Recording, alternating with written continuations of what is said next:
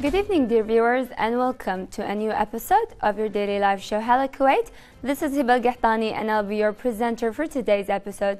As usual, the camera crew has been really busy in preparing all of the segments and reports for today's episode, so hopefully you will enjoy watching with us.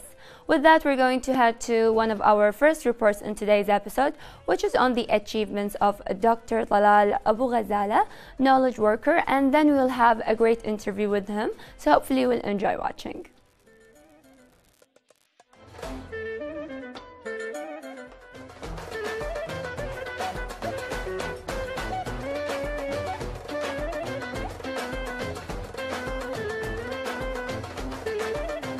The whole world is talking about new innovations. We make the best of it and deliver even in hard times with confidence and dynamism through our 80 fully functional offices and 180 representatives in the world's most successful economic locations. Welcome to Talal Abu-Ghazaleh Organization, the global organization for professional services and education. For over 40 years, Talal Abu-Ghazaleh Organization, a leader in various key fields, has pioneered the service innovation through various breakthroughs based on the vision of its founder, His Excellency Dr. Talal Abu-Ghazaleh. Dr. Abu-Ghazaleh is widely recognized as a philanthropic businessman at the leading edge of change.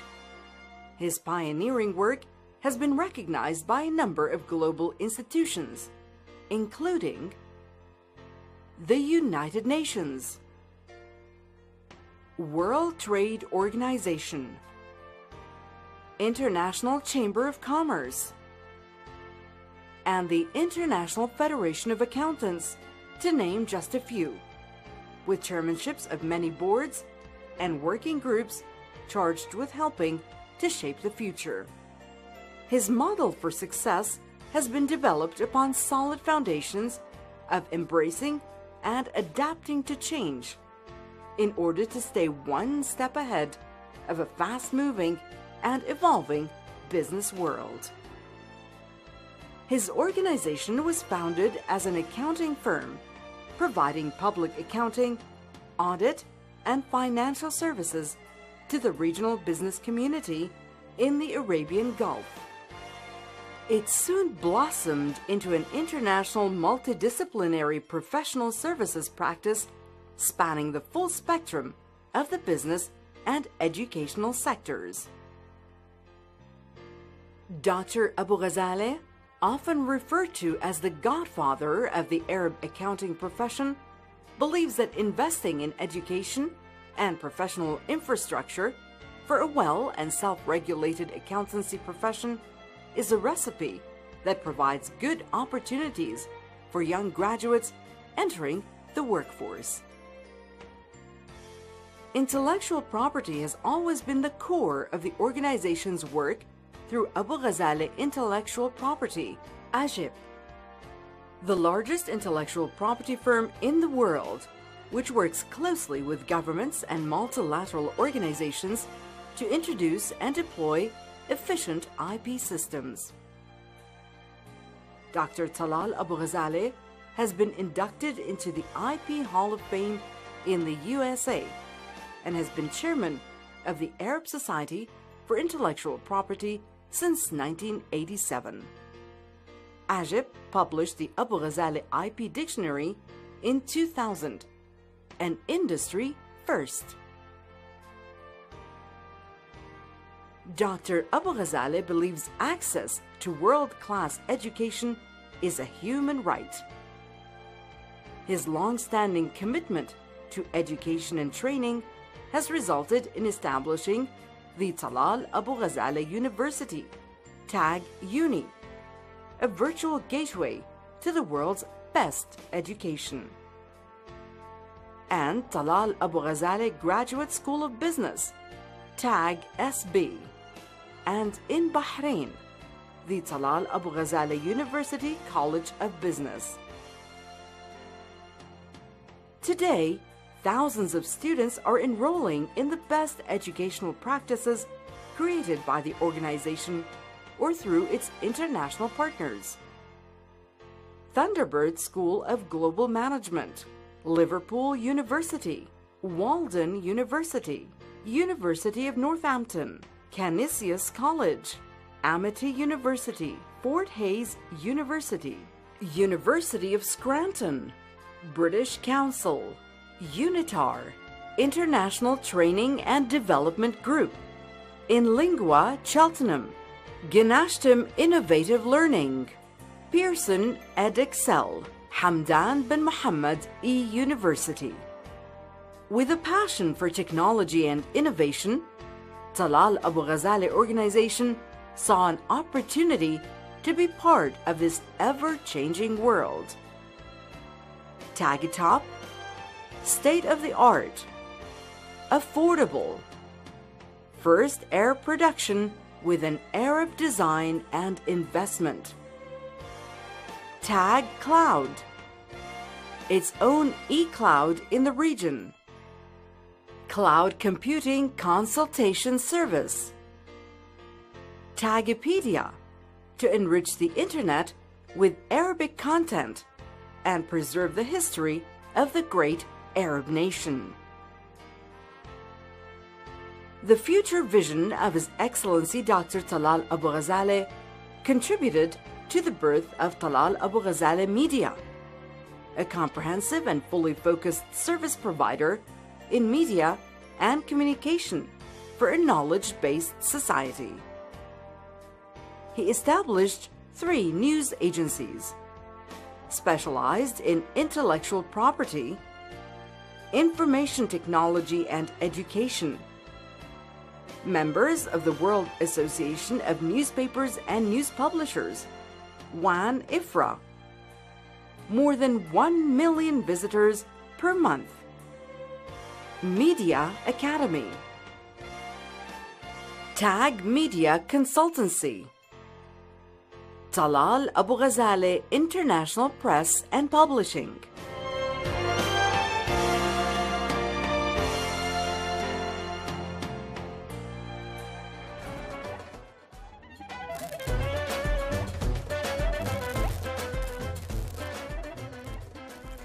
And we're back, dear viewers, after that amazing and let's say rich report when it comes into the great knowledge of the work of His Excellency, our guest, Dr. Talal Abu-Ghazaleh, founder ABD, chairman of Talal Abu-Ghazaleh organization.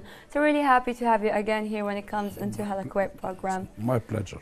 So, of course, Your Excellency, when it comes into, let's say, the great achievement that you've been working on so far, also when it comes into, again, your greatest, let's say, achievement when it comes into publishing and issuing your upcoming book in November, which is, of course, the title of, let's say, A Brave Knowledge World. And maybe you'd like to tell the audience more about, let's say, the book, the chapters that are going to be presented in it. This is the second book Yes. I produce as a full book. I have many articles and studies and it's research documents, but the first book I wrote was Stories from a Life Blessed by Suffering. Mm-hmm. I am a great believer that suffering is a blessing. Yes. And that if you look at suffering from the right angle, you can turn it into a great pleasure. Mm-hmm. And happiness. Now that is talking about my life in the past, and I'm an old man. At my age now, I wanted to produce based on all the studies, and I'm a student. Mm-hmm. I study like any student, but my study is concentrated in the field of knowledge, mm-hmm. meaning intellectual property and information technology and telecommunication. What I wanted to do is to produce a book for our children, our students, our youth, telling them what the world will look like and what our life will look like in the future, mm-hmm. as a result of this fourth revolution, which is the knowledge revolution. Mm-hmm. And so the book is under this title, Brave Knowledge World. This knowledge world will be completely different from the world we're living in. It is not a development. For the first time, this process of history, which is an accumulation or a development from period to period, from strategy to strategy, from stage to stage, all of a sudden we have a revolution. And we will have a new world which is completely different from the world we're living in today. And I wanted to create the interest and the motivation in our young generation to understand that this is what's coming and this is what they have to study and concentrate on, so that we don't miss this future world. Yes. So, Your Excellency, after talking about, let's say, knowledge and the upcoming world, as you mentioned so far, and of course, talking about the book itself, of course, each book has, let's say, a reason for it to be created, and a readers for it itself. So, to highlight, let's say, the most important, or let's say, the people that you're targeting when it comes into the readers. In addition to what I said, which is targeting the youth, the children, I'm targeting also decision makers and policy makers, so that we, at least, and this is not a book for sale, it's offered for free. Yes. It's not a document that I'm marketing for commercial purposes. It is a gift to humanity. Yes. And it will be published hopefully in November. Yes. Out of by Oxford Express, where I will be speaking. I will be speaking at Oxford University on November 2 on this subject, and addressing this future.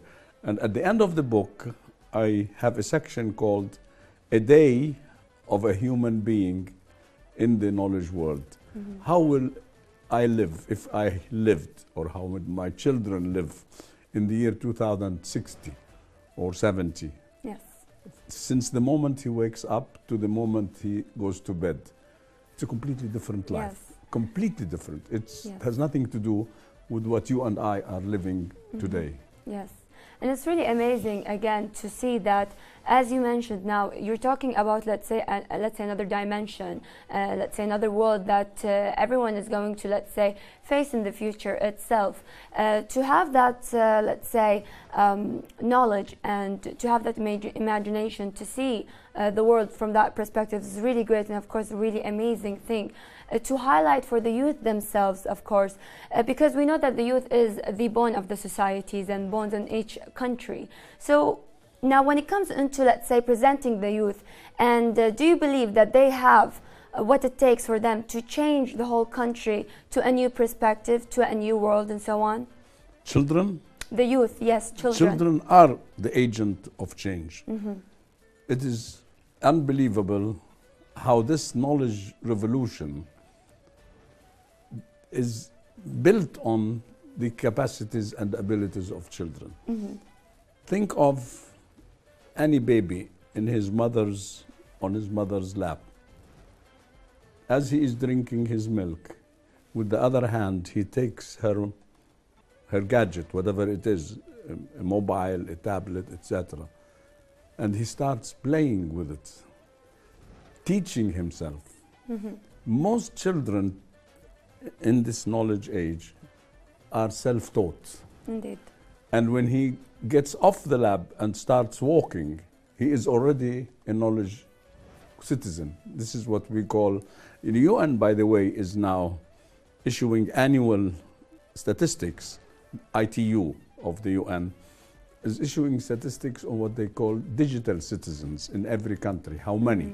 And this is the measure of the future of the country. It is not anymore the capital or the wealth indicator. It's how many digital citizens you have as a ratio of the country. That ratio determines what the future of the country is. These children live in a world, and they are luckier than me. I am what is known as a digital host. Yes. Because I was not born a digital citizen. I learned it, although I learned it early. My first course on what may be called knowledge was in 1965. Yes. Many years before you were born.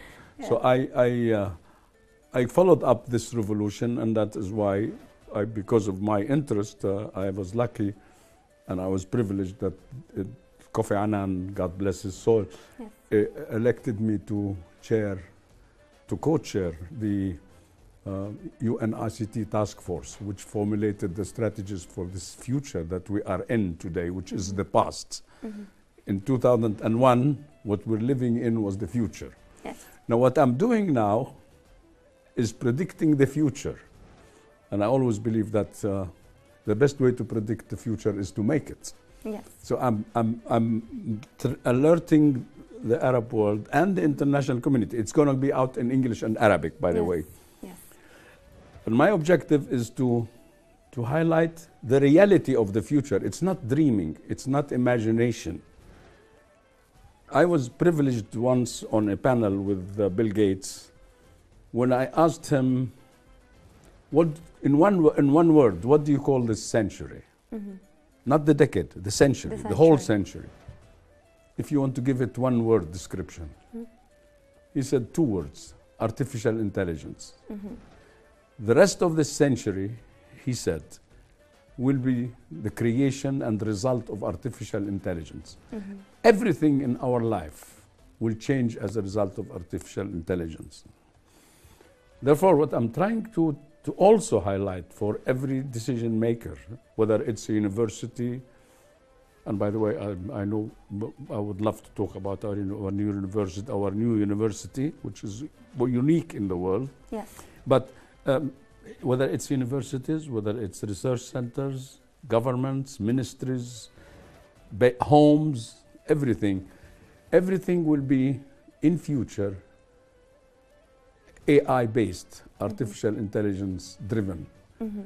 Therefore, I am focusing in this book. It's written in chapters. Yes. How will this brave knowledge world affect education? How will it affect government? What kind of business community we will have? Infrastructure, Yes. biology, technology, space, everything. So chapter by chapter, I try to predict the future under the impact of the knowledge revolution. Yes. And of course, it's really important, as you mentioned now, to highlight all of these aspects. And as you said, again, the better way to know the future is to think about it and to imagine it, because let's say, a lot of people have that, let's say, knowledge in creating and imagining and trying to figure it out. And we need these kind of, let's say, curriculum and these kind of books to educate the youth when it comes into the upcoming future. Like, let's say, for instance, if we compare certain, let's say, materials of education nowadays, people, let's say, students are really smarter, and they're like than the teachers. Yes, than the teachers, and they're like, this is not the future. This is what's happening now. We are seeing this technology. I want to focus on a very important point that you just mentioned. Let me emphasize to everybody who's hearing me that everything your brain, your mind can imagine is real. This is a fact. Yes. And you can judge it by going through the history of our lives when we were thinking of how to create something that flies. Yes. Now I'm going to fly non-stop or direct to New York tomorrow morning. Yes. And that's just like driving my car. Before driving the car, we were thinking, how can we have something which moves on wheels? Yes. And it became a reality. So anything that the mind can imagine is a reality awaiting implementation. Yes, indeed. Yes. So, of course, when it comes also talking about education itself, maybe you'd like to highlight more about the university, of course, itself, and how is it going, and all of the criteria that includes it. I believe that the world is moving as a result of this knowledge revolution. That's one chapter on transformation from the civil state to the innovation state. Yes. The future will not be about civil rule and management of the country. It will be about innovation. The role of government will be to create an environment for innovation, full stop. The innovation process will take care of how to have better health through innovation, how to have better education through innovation, how to have better security through innovation. So everything is going to be innovation. That is why we are starting as of next month. Yes. The Talal Abu-Ghazaleh University College of Innovation. Yes. This college has a very simple principle. We don't need any more graduates who are good, knowledgeable students, who graduate to look for jobs. This is over. In fact, you have seen, and I said this at my speech at Harvard on 26th of May, and at MIT on 25th of May, and I'll say it at Columbia, and I will say it at Stanford, and I will say it at Oxford. I have a schedule of scheduled speeches to universities. The mission of universities had to change from graduating good, knowledgeable students to graduating inventors, creators, innovators. That is why great names like Bill Gates, Zuckerberg, Steve Jobs, etc. Yes. There is a whole list of them who are called dropouts, who left university. Yes. They did not fail. The university failed. Yes. And I said this at Harvard. And I said, don't you realize that you need to change and start graduating inventors who, instead of graduating to look for jobs, graduate to start a business and create jobs for others. This is the concept of this Talal Abu-Ghazaleh Innovation University. A student will not graduate by an exam, he will graduate by an invention. And if you don't invent, it's like if you fail in the exam. Yes. So the concept is invent. You are here to be guided, tech guided. We don't teach. Because every knowledge that a teacher wants to teach is already there on the net. Yes. You can have nothing, no teacher in the world. No person, whether it's a teacher or an ordinary person like myself, can add anything new which is not on the net. Therefore, our teachers are tech advisors. They help students in how to become inventors and creators. Yes. All based on ICT. I'm talking about inventions and creations, ICT based. Yes, and that's the really, let's say, important thing and matter to be focusing on, because as we now talking about the generation themselves, the kids, the toddlers that are still growing, as you mentioned, they have the bottle aside and they have the technology aside, learning by themselves and knowing how to do everything. So focusing on, let's say, their talent, to be creators, to invent new things, that of course will lead to a better future, is the most important thing in matter itself. So we can say that these are, let's say, the opportunities that university is giving to these learners and to these students themselves. Absolutely. Yes, so it's really, of course, an amazing work indeed. But also when it comes into, let's say, the reflection of people and some of, let's say, maybe the old generation comparing to the new ones, maybe find it really challenging. Don't you think so when it comes into presenting it this way? No, you know, it's interesting question, because we lived in a real world. This real world is going to be the Stone Age in 50 years' time. Indeed. Yes. People in 50 years' time will not be able to imagine how we lived in this age, which we think is great. They will look at it with such pity and despise. How could they live this way? How could they? Why did they have to switch on the lights? Why did they have to bring the mic closer to them? Why did they have to put a wake-up call? Why? Everything is going to be different.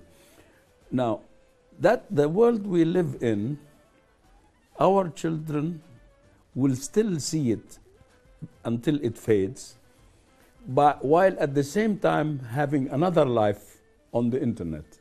When they connect, they are in another world. So they have the advantage of two worlds. They're still with us. I was one day talking at a family gathering of my family, and our grandchildren were not joining the discussion. So I said, why don't you join us? They said, we are. They were talking to each other on the net while sitting with us. They were listening to us, yes, and they were debating what we're saying. Yes. So to give an example of how they have two lives, and this is wonderful. Now, this real life will always be there, but in different, in a diminishing way. Yes.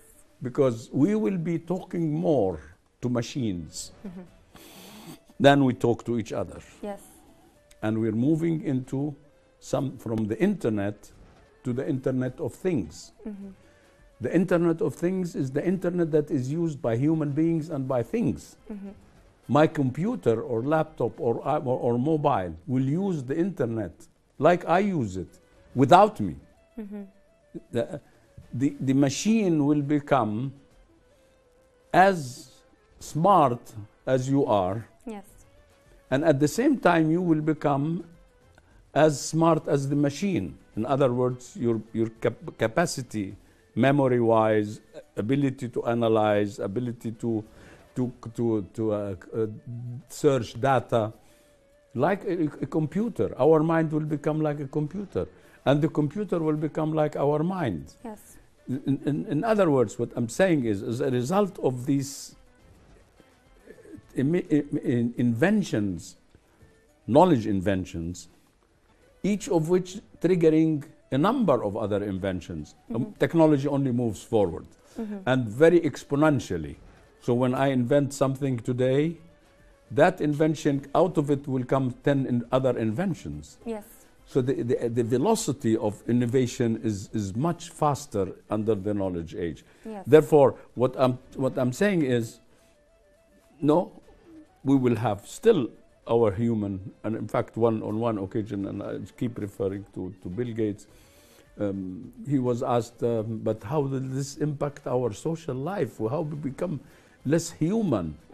He said, were we more human when we were in caves, eating each other like cannibals? Indeed. It has nothing to do with that.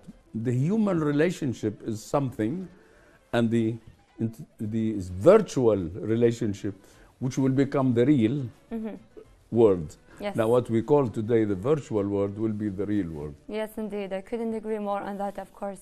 And the matter, indeed, itself is actually happening within now. As you mentioned now, people are going to talk to machines, and we can see in some restaurants that they are providing machines for us to take orders and to pay and so on. So it's actually happening from now on until the future itself. But I have a personal question. You don't have to anymore have a machine to order. Yes. The artificial intelligence, knowing your taste and your style, when you go into the restaurant, it orders it for you. Yes. Yes, that would be really great indeed. But like, I have a personal question. Sure. In your future, when it comes into the brave knowledge world itself, is there going to be teachers still, or teachers are going to be, let's say, as you mentioned, in the virtual reality world? Not only teachers, many businesses, many professions will fail. There will be no doctors. No doctors. Because my genetic map will be at the pharmacist. When I have a flu, based on my genetic map, the pharmacy will make the medicine that is applicable in my case. Yes.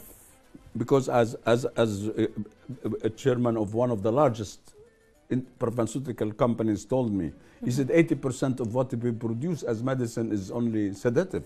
It doesn't treat, because nobody needs the same medicine like the other person. That's why you see some people say, I prefer Panadol. Another person says, no, I like aspirin. Yes. It's not a question of taste. It's a question of that my genetic map is different from your genetic map. Yes. So the doctor will be the pharmacist who has your genetic map. Yes. Accountants, why do I need an accountant? I started as an accountant in 1960.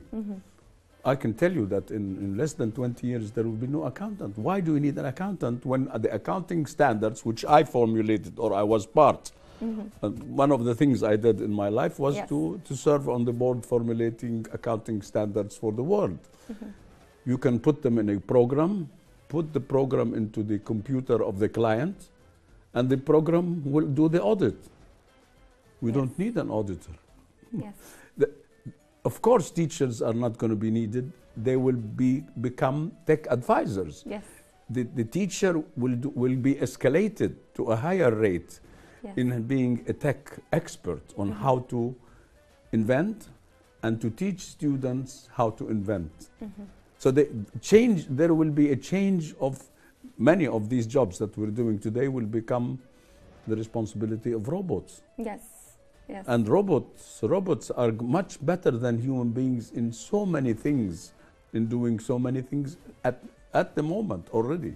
Yes, indeed. Yes, and of course, again, it is a future that's going to be suitable for the new toddlers and generation that are, let's say, really fed with technology and really using it all in their life, let's say, from a really young ages until now, of course, indeed. So also, again, to our viewers, when it comes into, of course, to our episode of Hala Kuwait, we'd like to remind you, if you're just tuning in, that we are here interviewing our guest and His Excellency, Dr. Talal Abu-Ghazaleh, and presenting, of course, all of his amazing works and achievements. So also when it comes into now talking about the new technical techniques and methods that are presented at the university itself, how will it help the learners to face the stress and all of the, let's say, let's say, challenges itself? You know, we're going to be teaching new subjects. Yes. And we're very lucky and very happy that our Ministry of Higher Education in Jordan accepted this novelty in programs. For example, in addition to artificial intelligence as a subject, robotics as a subject, machine learning, to answer your question. Machine learning, as compared to human learning, is a new technology, also enabled by artificial intelligence. But in machine learning, you can see how you can also study another subject which we'll be teaching, which is big data. Big data today is a problem. In the knowledge world, I remember that in 1968, I attended a conference in San Francisco on knowledge. And knowledge at that time was intellectual property protection. And this is how we became, because that meeting triggered in me interest in intellectual property. And I said, intellectual property. So I had to study it. Now we can proudly say that we are the global leader in intellectual property. But at that conference, they were talking about how wonderful it is that human knowledge is duplicated every 2 years. Every 2 years, the wealth of knowledge increases twice. And we thought that it was wonderful. Today, every 2 days. This is the result of big data. If you want to look for something, you don't know where to go. You don't know how to mine the data. Data mining is a problem. So we are machine learning using this technology helps in this wonderful world of knowledge, huge world of knowledge, in being able to search and surf in this ocean of knowledge. At the same time, there is the art of fusion. Fusion means collecting information from different sources and assembling it in a way that it becomes useful for whatever subject you are addressing. So it's another world. When we used to study, we used to have a book teaching us what geography is, what history is. Now, for example, and by the way, if you're talking about education, it is not the US nor Great Britain that is leading the transformation process in education. It's countries, Finland and other countries. Finland doesn't teach any more languages. For example, it's not required at school to teach language because it claims, and I agree, that it's a child who uses his finger on the gadget He is writing and reading. Why do you need to give him a chalk and ask him to write on the blackboard? Yes. Well, he is. This is reading. This is reading and writing. In teaching subjects, Yes. the schools are not required to teach subjects. They teach models. For example, instead of teaching geography, history, etc., you take as a model the European Union. What is the geography of the European Union? What is its history? What is its economy? What is the European Union political structure, etc.? Something that is by model and not by subject. I forgot all the history I studied at school. Obviously, I cannot remember dates when Napoleon was born and when he fought and what year he won. It's gone. But when you learn by method, by example, it stays and it becomes more useful. Yes, indeed. I really couldn't agree more on that point that you just illustrated. And it's really amazing how we all, let's say, see that perspective when it comes into education itself. Of course, we're going to continue more, but we're going to head to a report on the Summit Middle East, and then we'll be back again to continue.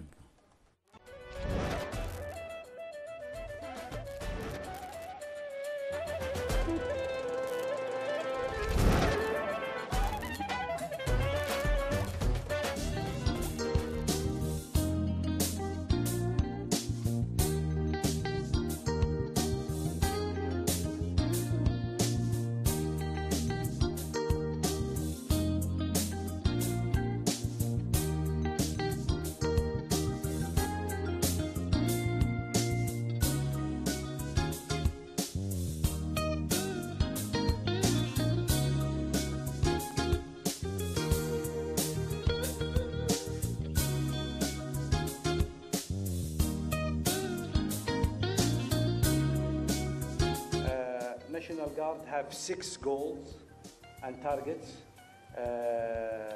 enhancing readiness and mission. We have to, in order to have this, we have to have a very good inspection in order to ensure readiness. I mean readiness in the manpower, readiness in the equipment, readiness in the vehicles. And this is, you cannot inspect it unless you have a timeline for it. So if we say that we will proceed to this task, then in 5 minutes, the people should be ready to move. And this is being calculated during different time and interval. Now, what I think we need to focus on is to learn from the US, and I'm a student of the US experience, is to refocus on the ability of the military in the innovation field, and I'm talking worldwide. This is why, as I said, I have been working closely with many think tanks and experts, and I've had the honor of addressing Harvard University on May 15 of this year, on May 16, I'm sorry, and on May 15, I addressed MIT, and I leave Kuwait directly to the US to address Columbia University.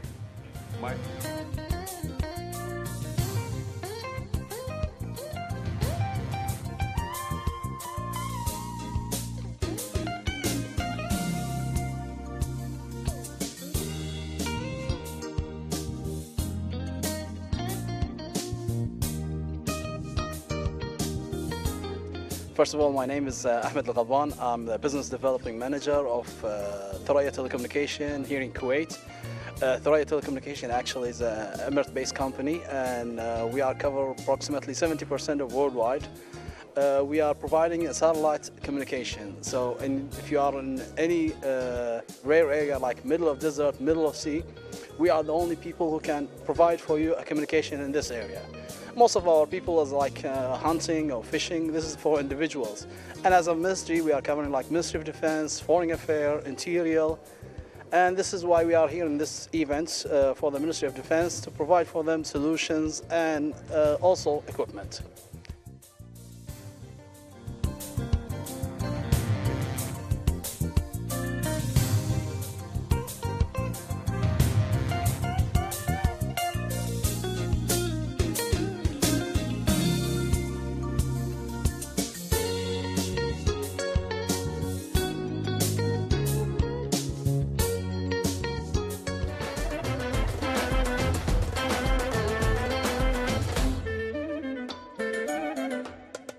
back, dear viewers. If you're just tuning in, this is your daily live show, Hala Kuwait.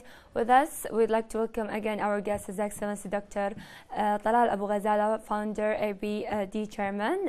Of course, when it comes into Talal Abu-Ghazaleh organization. Of course, you've seen the report about the C4 ISR, the Summit Middle East conference that you attended. Maybe you'd like to highlight on that conference itself. I was happy to participate in this important conference yesterday and today. I was the keynote speaker, and I focused on the innovation in the military industry. Yes. We have to remember, and I tried to highlight this, that the military were behind many of the great inventions. Most of the great and important inventions in America came out of the military and then went into the commercial use.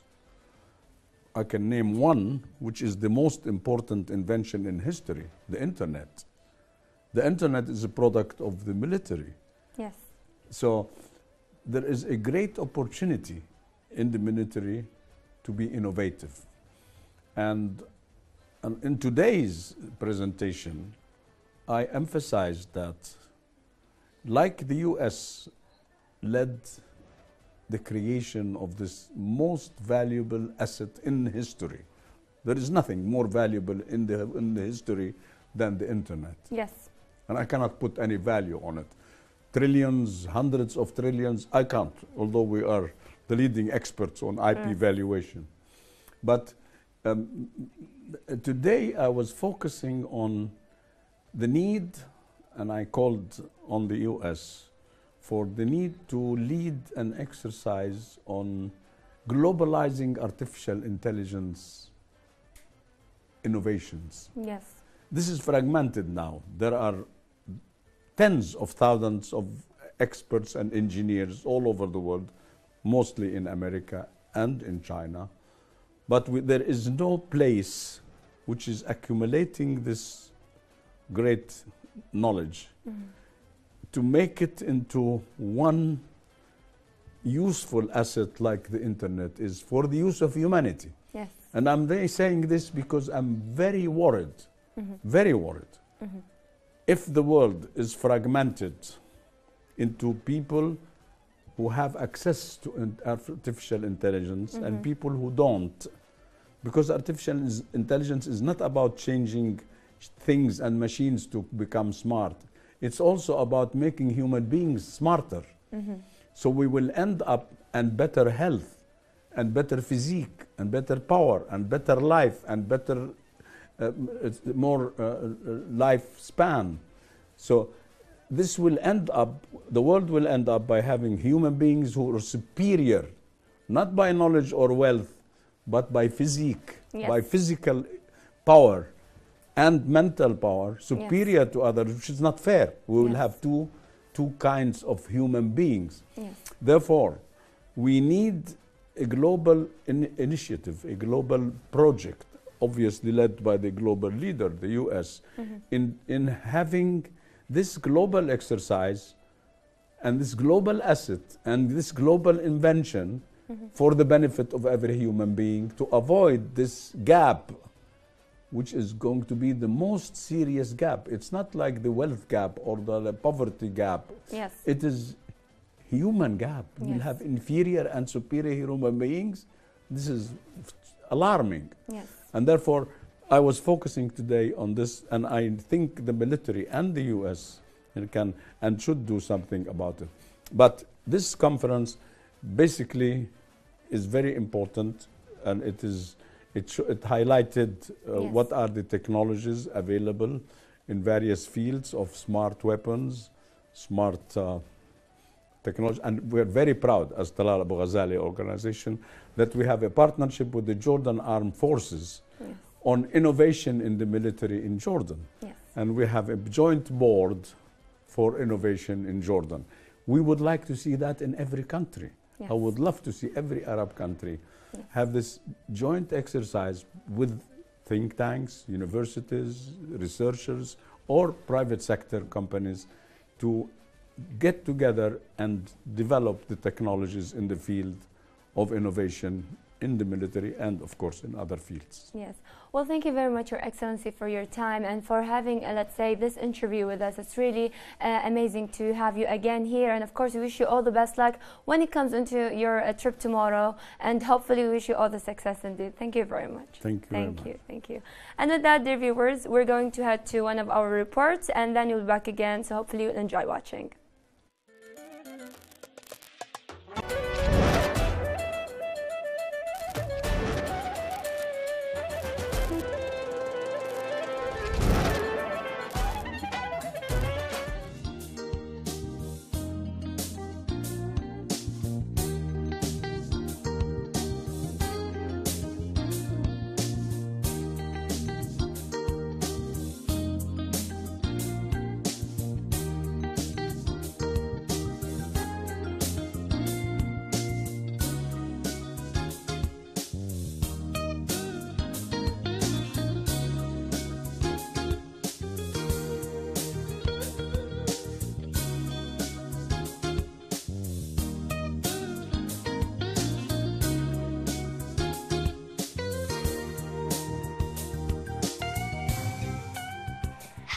Hi everyone, my name is Azian and I love Azian Club and my best club is art.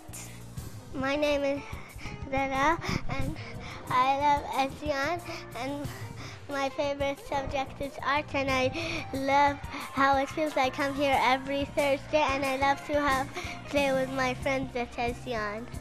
Hello, my name is Maali. I am in Azian Club. If you want to have fun, just join us. Thank you. Hello, my name is Noura and I'm 10 years old. I love Azian Club because it's so nice and so amazing. My name is Talal and now I'm in the subject of Quran in the Azian Club. My name is Wafa. I enjoy Nadi Azian's Club.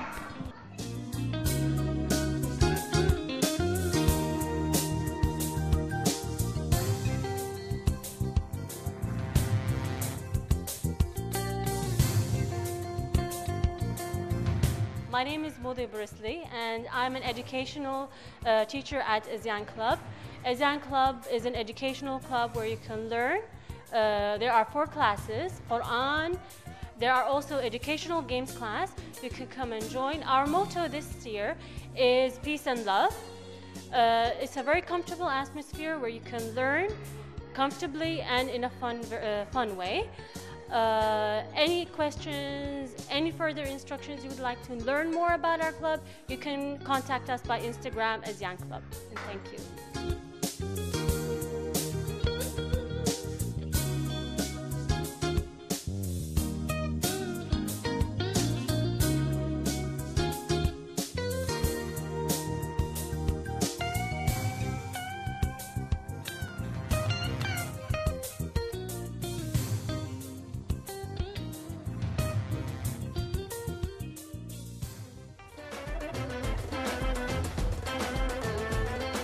After that amazing interview that we had, dear viewers, with our amazing guest talking about the world of knowledge itself, hopefully that, let's say, you gained all of the power when it comes into having your dreams to come true, because whatever you imagine is possible to become true. Until, let's say, our next episode, hopefully you'll enjoy the evening. See you again tomorrow at 6 p.m. Until that time, have a great evening.